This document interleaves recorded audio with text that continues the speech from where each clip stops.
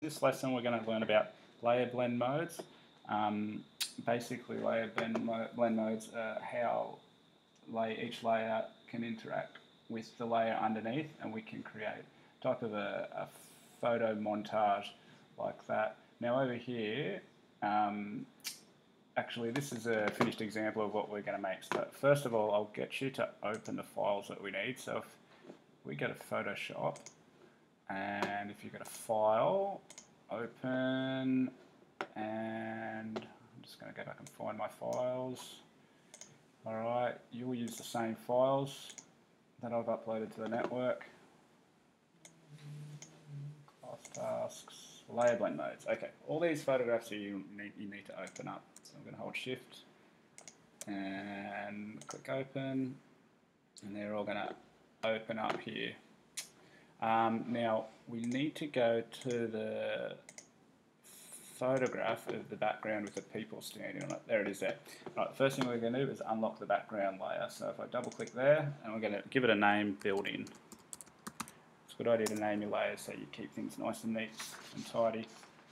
Okay, so the next thing we're going to do is we're going to find a picture of the film strip. Now that's that one there, and I'm going to just drag and drop the picture of the film strip onto the group standing outside the building. So I'm going to pull it off the tab, just move it where I can see it. I'm going to use my pointer, I'm going to click, hold and drag and drop it over. There we go, and it's huge, and you can see that it's come up over here on the top layer. Now I'm going to make this a lot smaller with free transform. So I'm going to hold Control and press T, and I'm going to grab the corner and I'm going to hold Shift, click and drag, and move it up here, hold Shift again, click and drag until I get it the size that I want. There we go, that will do for now. I'm going to press Enter to set that. Now we're also going to rename this layer to Film. So if I click on layer 1 with the layer highlighted, I think I need to double click it, there we go, and I can call it Film. Alright, now the next thing we're going to do is we've resized it, and we're going to change the blend mode to multiply. Alright, so over here you'll see this menu here. We'll talk more about this in class when we have a look at the worksheet. But we're going to choose multiply. That's going to start to blend the film strip with the background layer. So if I click that, alright, you'll notice it started to blend it. We're in a darken mode. But we can still see the edges. Okay, so we want to get rid of those edges. I'm just going to move it over here. There's a few ways we could do that. We could use the layer mask, which we've done before, but here's another trick you can do. If you grab the rectangular marquee, alright, select that, and if I click, make sure you're on the right layer, if I click and drag a rectangular marquee, whoop, that's not right, I'm going to undo that, Command D. Just watch that your style here is set to normal, because mine was set to fixed size, so it wasn't letting me drag out a box. So if I go like this, put this all the way around there, okay, I'm going to put a marquee around there. Now, the next thing I'm going to do, if you right click in the middle of it, you can go to feather. What feather does is it just basically softens the edges of something. And we can give it a number. At the moment it's 5 pixels, that's going to be a bit too short, so I'm going to set that to 30. Let's put that at 30. Alright, and you can see the rectangular marquee has kind of curved a little bit. Now we're going to soften the edges, we need to inverse this selection here. Basically inverse is just like reversing the selection. So if I go to inverse like that, you can see I've got a box around the whole image now. Okay, and it's inversed it, so by feathering it, selecting and inversing, all we have to do now is press delete, I think it is a couple of times. Delete, see how I've just pressed it once then and the edges start to soften? Press it about and they'll soften more. 3 times is usually good. If you want to go 4, you can go 4. Alright, and now we've got a nice soft edges, so that film strip looks like it's part of it. To unselect, you can hold Command and press D. It's a good way to deselect. Grab the pointer tool, position it where you want. Okay, if it's too big, you can always use the free transform and make it a bit smaller if you want to. Okay, and that's good. So if I just go back here and go to normal, alright, you can see it looks awful, but because we've used multiply, alright, it's now interacting better with the layer below it. Okay, if I choose go to building and choose multiply, it's not going to do anything because it doesn't have a layer below it. The layer blend modes only work when there is a layer underneath, so they blend in with the layer underneath. I'm just going to put that back to normal. Okay, let's choose another layer blend mode, the overlay, but this time we're going to get the cloud photograph. So find the cloud photograph, cloud. Okay, there it is. I'm going to drag and drop it across, drag it in, and it's over the top here.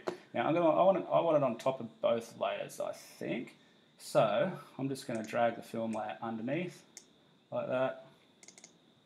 Double click, call this clouds. There we go. Now you could resize it if you want. It doesn't really matter.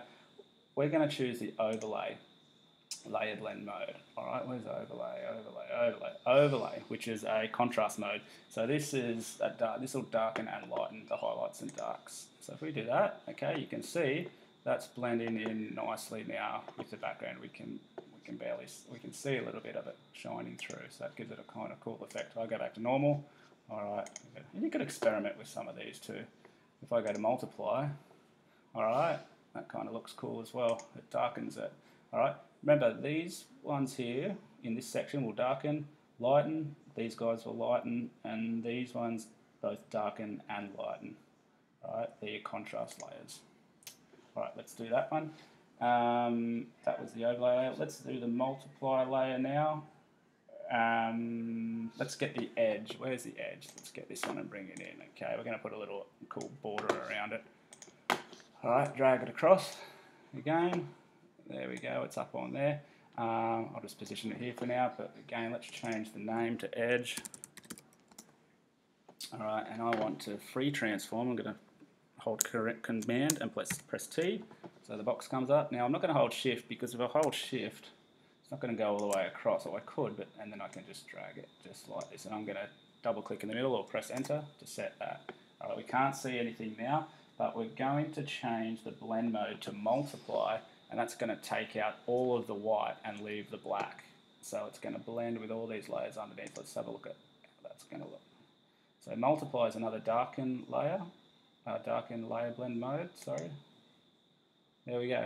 Alright, so I've got rid of the white for us, and we've got this nice border going on here. Where's our last image, the white splashes? There should be another one here. Oh, where's it gone? Oh, there it is there. Okay, click and drag this off, and drag and, oh, that's the wrong one. I'm going to redock it, make sure that's selected, so that I get the right image. Alright, drag and drop it across, and you'll notice it's just black and white.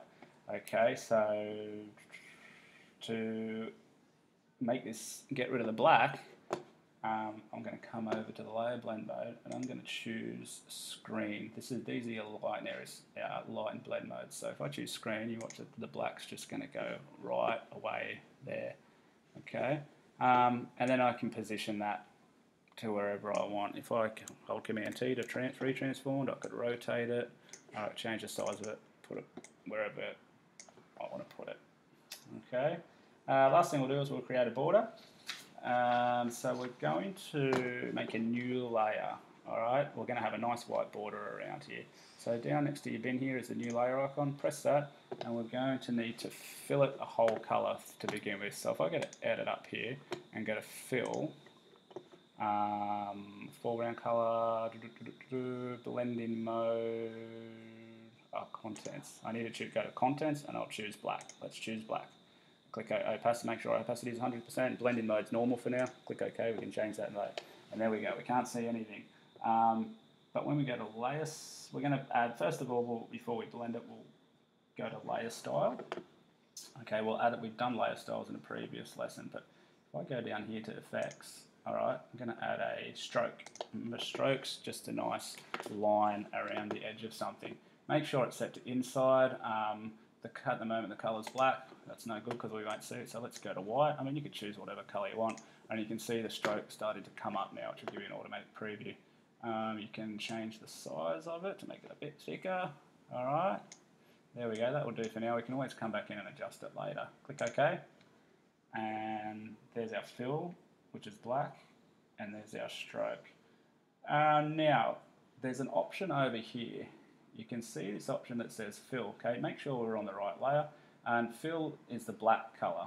So at the moment it's 100% fill. If I take that down, click there, if we take that down to 0, alright, we've got no fill, and all we're left with is the stroke. So we've got this nice stroke around there. Now if that's too thick, you can always go back in here, go to Effects, double click on Stroke. Alright, I think it's a bit too thick, so I'm going to just make it a little bit thinner because I think it'll look better a little bit thinner. Okay. Alright, so that's it for now. Now save your work. Save it once as a PSD. Oops, undo that, and then save it again as a JPEG.